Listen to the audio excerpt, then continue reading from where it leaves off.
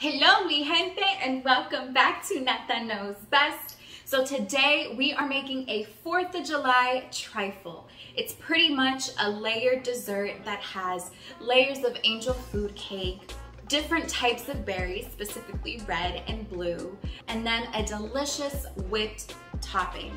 It's super easy to make and it's perfect for the summer. So let's get into it.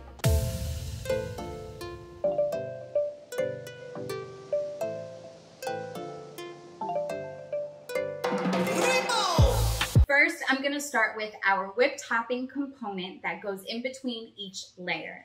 So for that topping, we're gonna need 1 pound of cream cheese, which is 2 sticks. And this is softened cream cheese. Next, I'm going to add our sugar. And as a reminder, for full ingredients and measurements, I will be linking this recipe in my website, which is netaknowsbest.com. Next, I'm going to add my heavy cream. To our delicious creamy topping, I'm going to add a teaspoon of vanilla, which is super classic in this recipe. But to switch it up, because we are in summer, I figured let me also add a teaspoon of coconut extract. Give it a quick whisk. Okay, and our whipped cream topping is done. Now I'm gonna work on the strawberries for our trifle. The strawberries are the red component that really give this that red, white, and blue color. So most recipes just add these strawberries raw, but I like the idea of making them macerated. So to my strawberries, I'm going to add some lemon juice along with some sugar. And I'm just gonna toss them so they can start releasing their natural juices. This is really gonna give some sauciness to our strawberries. So once we start creating our layers, they're just going to seep into the angel food cake and give this trifle so much flavor. So this 4th of July trifle is actually a no-bake recipe.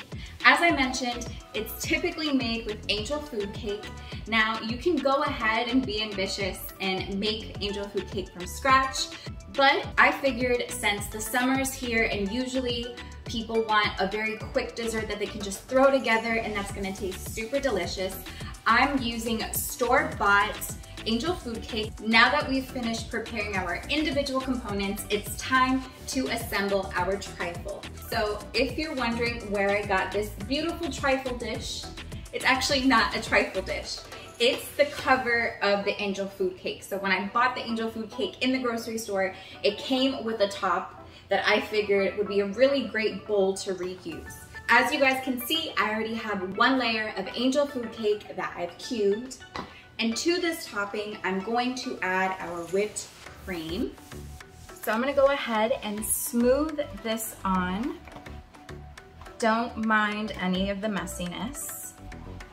Next, I'm going to add our layers of fruit. So you can start with a mixture of fruit like I have here, and make sure to actually place it around the edges so when you're looking at the trifle on the side, you can see those beautiful layers that we've created. All right, so I just completed 1 portion of the trifle, so I'm gonna start again from the beginning. I'm gonna add more cake pieces, and then I'm gonna top it with our whipped topping, and then of course, our red layer, so I'm gonna add the macerated strawberries. This is gonna be so good. And the great thing about this recipe, and it's something that's probably my favorite thing about this recipe, you can make personalized portions for your family so you don't have to make 1 giant bowl of a trifle. All right, mi gente, so I decided to fast forward and just show you the end result. This is a personalized portion that I made. Remember, that's one of my favorite parts of this recipe. And just look at those layers. So the best way to eat this is to drag your spoon all the way down to the bottom to grab a full portion of everything. This is a huge bite.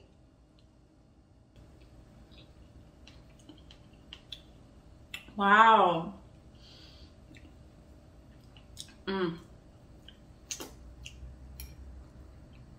Wow, that's delicious. Another thing that I love about this recipe is that we macerated our strawberries. You can go ahead and use basic raw strawberries that you just cut up and added to the trifle, but why not elevate those flavors and macerate them in their natural juices along with a touch of lemon juice? It really just enhances everything and makes this no-bake 4th of July trifle one of the best desserts that you can make for your family this summer.